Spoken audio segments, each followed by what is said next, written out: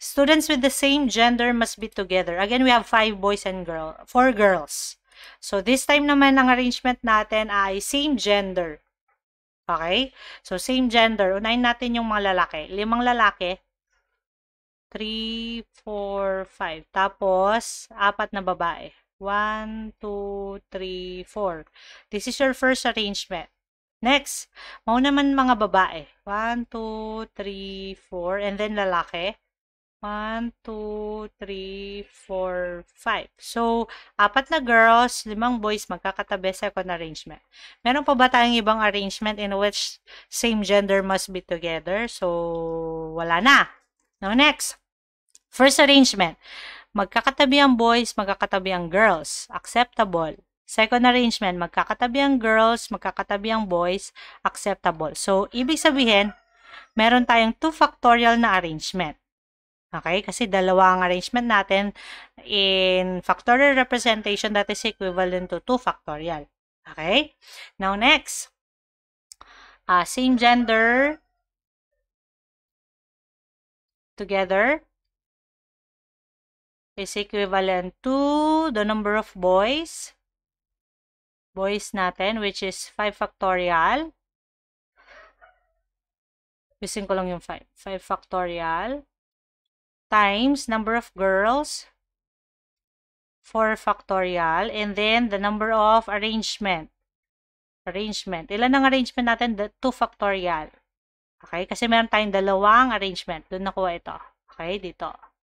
Daming arrow. Okay.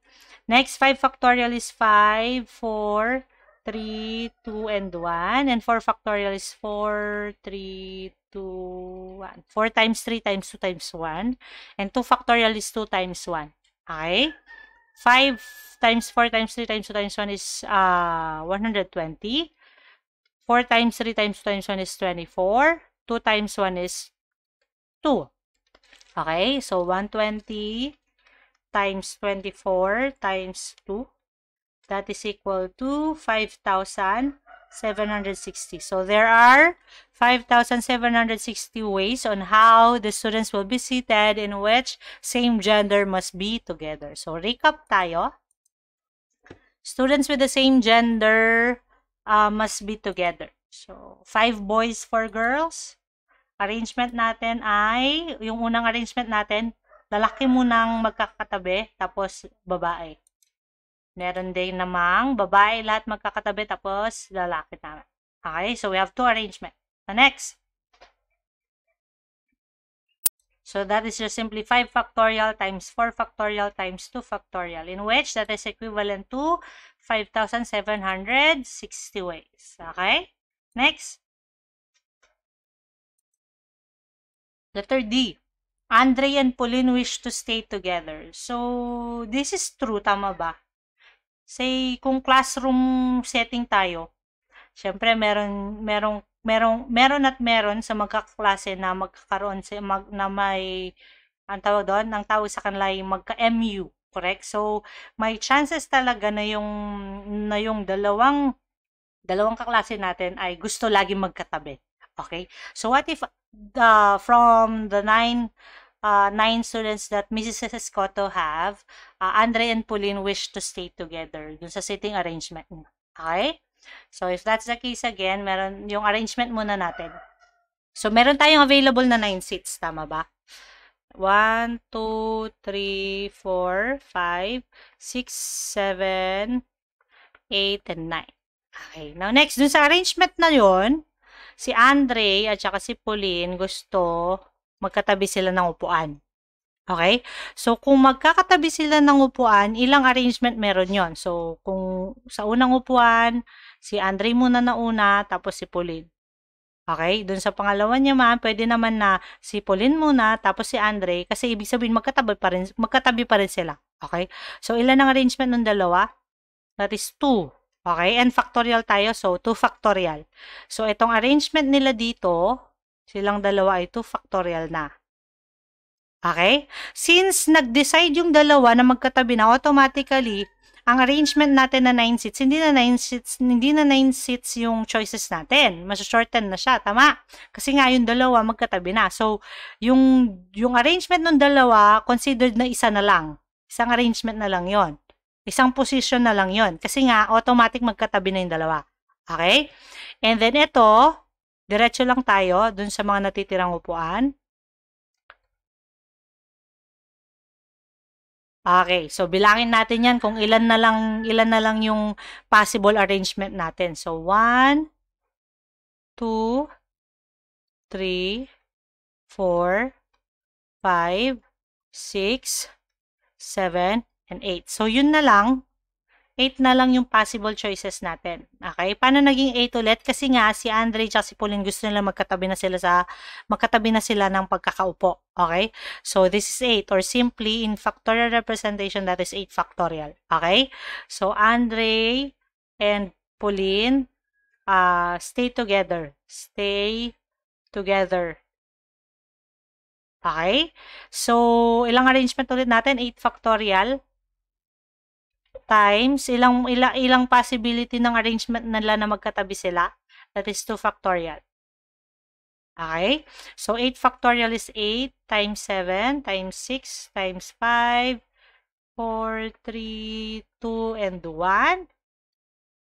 2 factorial is 2 times 1. Okay? Evaluating 8 factorial. 8 factorial is equal to 40,320. And 2 factorial, or 2 times 1, that is simply times 2. So 8 factorial times 2 factorial is equal to 80,640. So imagine that, para lang magkatabi yung dalawa, they have 80,640 ways. Yun ang total chances nila para magkatabi sila. So huwag kayong magtaka. So kung babalik tayo sa classroom setting, at iritang-irita ka na kung bakit yung kaklase mong dalawa magka-MU lagi magkatabi, huwag ka na magtaka. Ito nga, siyam lang na bata, siyam lang sila magkakaklase. Meron na silang 80,640 ways na or paraan para magkatabi na upuan. So imagine that, what if 50 students pa yan? So yon. Totoo yung sinasabi sa kanta na kung ayaw, madaming dahilan. Kung gusto, napakaraming paraan. Okay? Yun lang. Okay. Next. Recap tayo. Andre and Pauline wish to stay together. So, ang arrangement natin, meron tayong siyam na upuan. 1, 2, 3, 4, 5, 6, 7, 8, and 9. Kaso, si Andre at si Pauline gusto magkatabi. So, pwedeng mauna si Andre, tapos si Pauline. Yung pangalawang arrangement naman, mauna si Pauline, tapos si Andre. Basta't magkatabi silang dalawa. Okay? So, ang arrangement nila is automatically 2 factorial na. Since, nag-decide yung dalawa na magtabi na, automatic, ang count ng position nila ay isa na lang. Okay? Provided, ang arrangement nilang dalawa ay 2 factorial. Okay? Next, and then, ilan pa yung seats na natitira?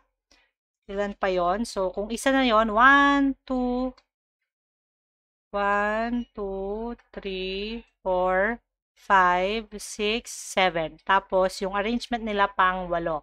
Okay? So, yung 7 doon na natira, lagay mo na dito. Okay? So, ilan lahat ito?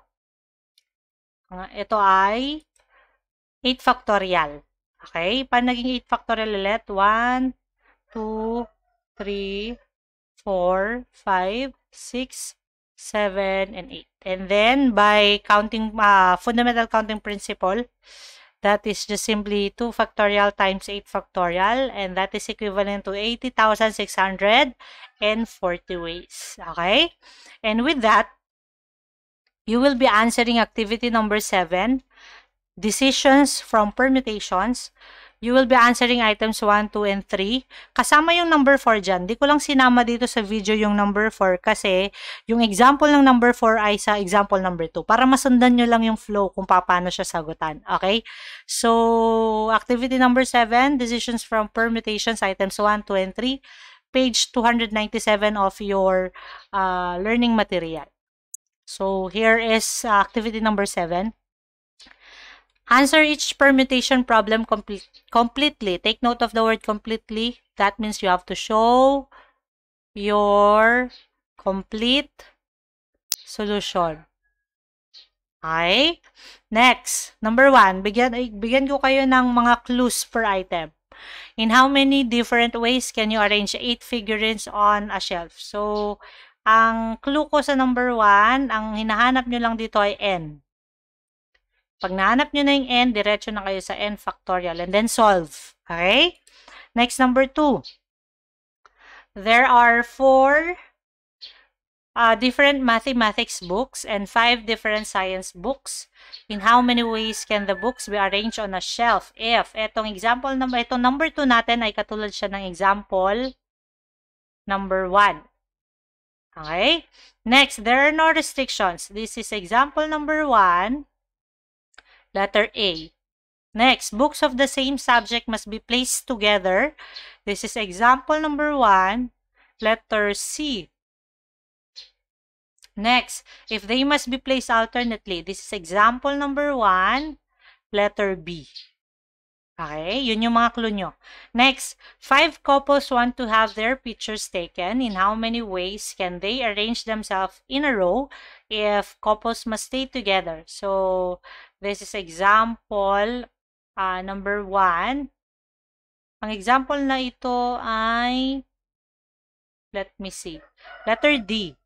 Tulad siya ng letter D. Medyo tricky dito yung mga wording ha. So, pag couple sila yun. Okay? Kaya nang bala dyan. Next, letter B. They may stand anywhere. So, this one has no restriction. So, kung wala siyang restriction, ang goal mo lang, hanapin si N. Pag nahanap na si N factorial ka na and then solve. Okay? So, that's it. You will be answering activity number 7, decisions from permutations, items 1, 2, and 3 of page 297. If you still have questions, feel free to ask. Chat nyo lang ako. Provided pag nagtanong kayo, picturean nyo na yung solution nyo, tapos isend nyo sa akin. Para makita ko kung saan ka nagkamali at saan yung pwede nating i-correct. Okay? So, that's it.